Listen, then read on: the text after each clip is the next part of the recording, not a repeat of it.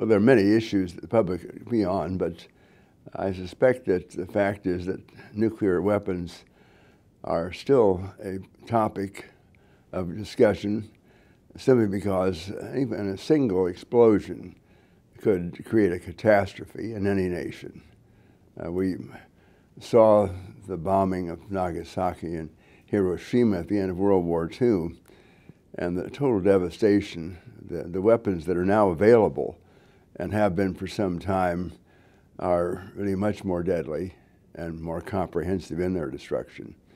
So this needs to remain really at the center of attention of the nations of the world, and I think does really, even though there are not the formal conferences or negotiations that might be desirable.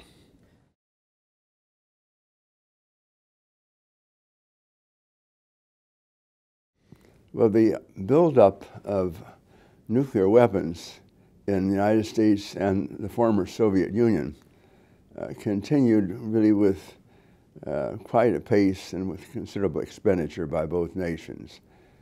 The idea was that the nations really could develop enough weapons to destroy not only the armed forces of the other, but likewise threaten to destroy the cities, the basic civilization. This was not an objective of the United States to destroy anybody, but we were clearly wanting to counter what we saw the buildup in the Soviet Union creating. And this led to all sorts of informal discussions, some maybe more formal than others over the course of time, but without really stopping the pace of that buildup.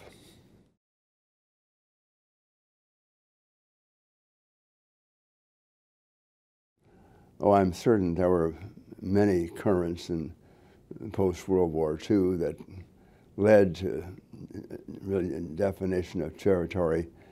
But the weapons business was simply behind the scenes of whatever diplomacy was occurring, but a very deadly way of noting the importance of a nation.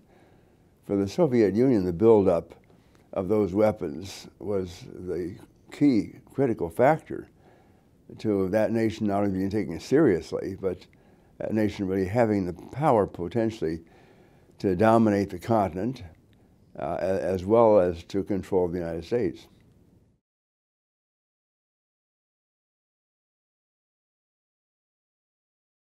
I'm not privy to what occurred during the Reagan administration entirely, but President Reagan was encouraged through some talks in which he was engaged, or his associates, that the Soviet Union might be prepared really to come into some sort of talks and negotiation. There had come, I think, to be a sense of how awesome the power of all of these weapons were in terms of potential destruction of both the United States and the Soviet Union, but the rest of the world.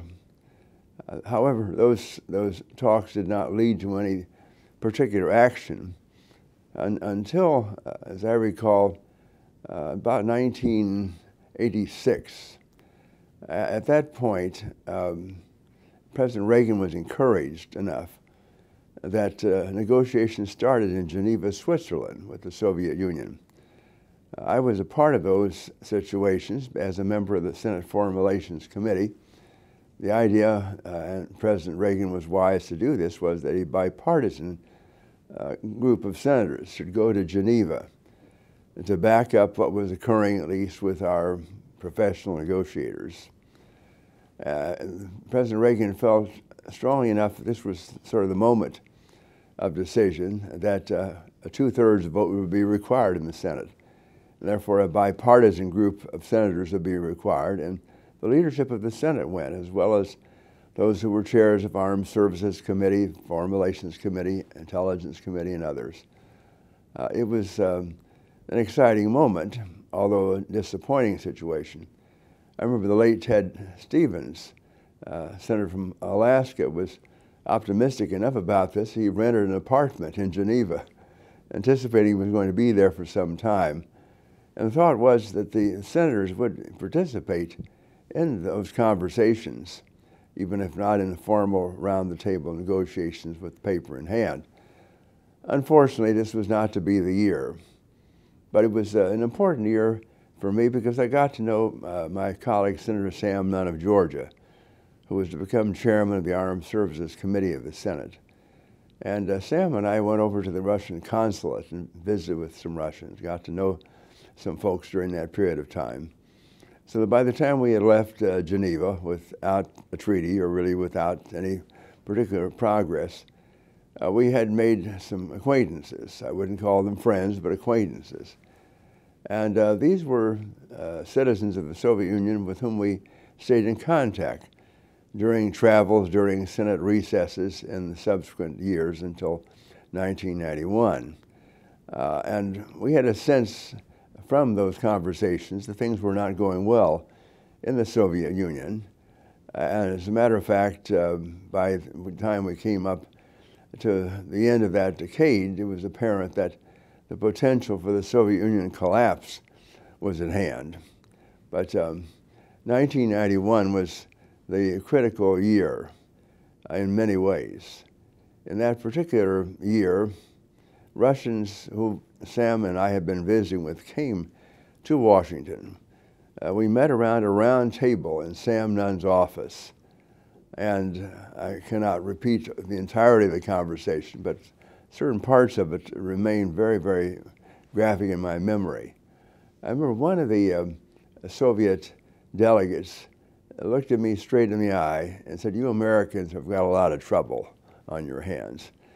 I said, "Well, what do you mean?"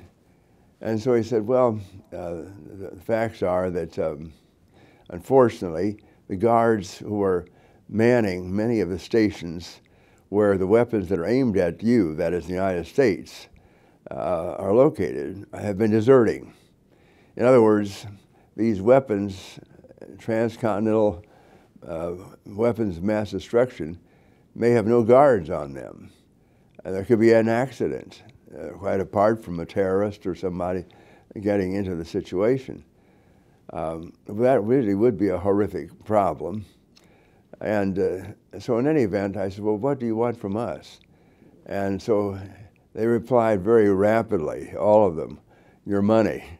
We're going to need a lot of your money. We're bankrupt. You've got to understand that. We can't pay our guards.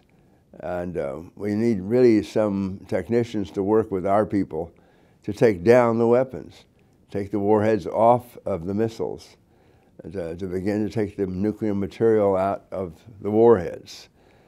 And so this really was the beginning of the discussion of the Nunn-Lugar Cooperative Threat Reduction Act. It came likewise with great assistance from Ash Carter, former Secretary of Defense, but then at the Belfer Center at Harvard, who came to Washington in a very timely way at our request and had a so-called white paper which described really what needed to be done in legislation quickly in order for the United States to be active in this respect. And so we gathered together, once again, a bipartisan group of senators for breakfast to hear Ash Carter and to discuss all of this, because we were already well into September, as I recall. The Senate was going to adjourn clearly by the end of November to get legislation passed of this gravity in that period of time was going to be an awesome task. But in any event, we gave the Nunn-Lugar amendment, and it was an amendment, not a specific bill, to one of the appropriation situations that was going through the Senate, and got into debate, and it passed 86-8. But now without a great deal of commotion, which the small minority votes represents, a good number of senators said, "Not a dime for the Russians. They don't deserve a dime." Well, this legislation had more than a dime in it. About $150 million was to be committed, because that was the money that was going to be required to get Russian scientists and technicians, quite apart from all of the logistics of Americans working with them, to begin taking down the weapons, taking the warheads off, and this sort of thing. President Bush signed the legislation, and 8 days later, the Soviet Union officially collapsed. And at that point, of course, it was a different ball game altogether. But it was a situation in which the Russians had all these weapons. But as I've described it, they did not have really the technicians to keep them or the guards to guard them, quite apart from what the military situation might have been.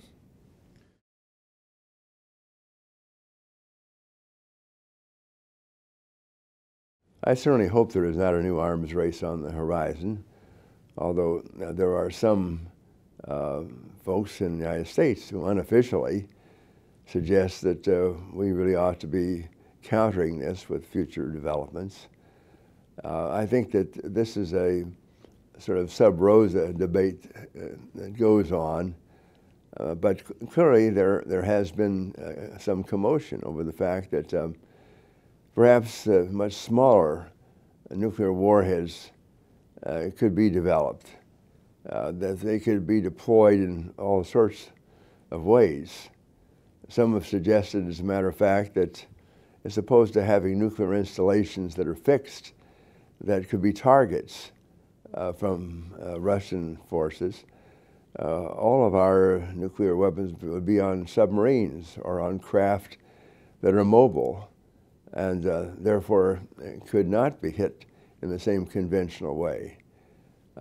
At this particular point, thank goodness, the United States has not progressed, to my knowledge, into a competition with the Russians on this respect. I'm not aware of how far the Russians have progressed, but it is a conversation that occurs from time to time, and it's one that really deserves attention.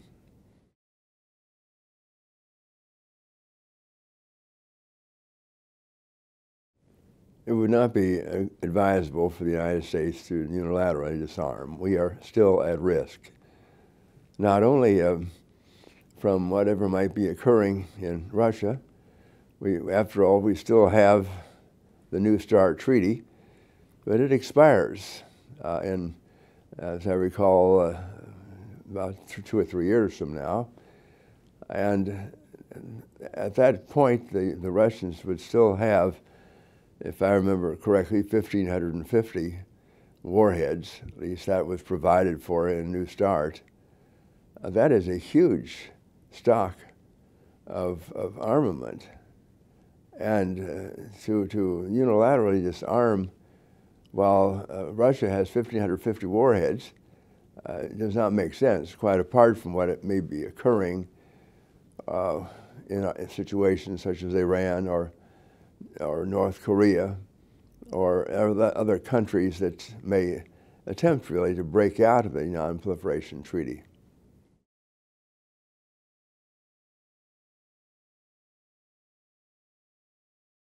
I'm not certain how the calculus has changed. I believe that there is a desire really to hunt down all the potential for danger and to try to develop intelligence sources at home and abroad that are going to be helpful in this respect. That simply goes without saying. I'm hopeful that we are being very successful in that pursuit, because it is really very important that we know really what's occurring not only in Iran or in North Korea, but in the United States.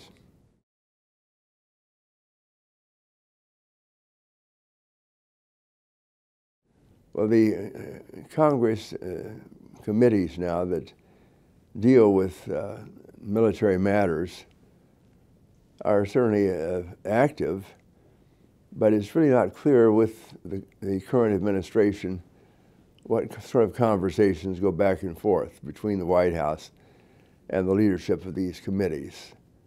I think it would be more comforting if we had an idea really of really how our government works right now on these issues. I would suggest that it's very important, as a matter of fact, that the chair of armed services, foreign relations, of intelligence, various committees of that sort in the House and the Senate have regular contact, not only occasionally with the Department of Defense, with the Secretary and others, but likewise with the President, that there be conversations, round table, in which we have understanding of who is doing what and what would be desirable, really.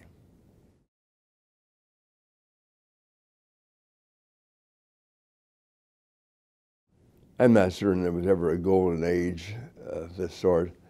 I think that from time to time there have been periods in which sometimes because of the personalities involved, there has been greater communication, greater activity.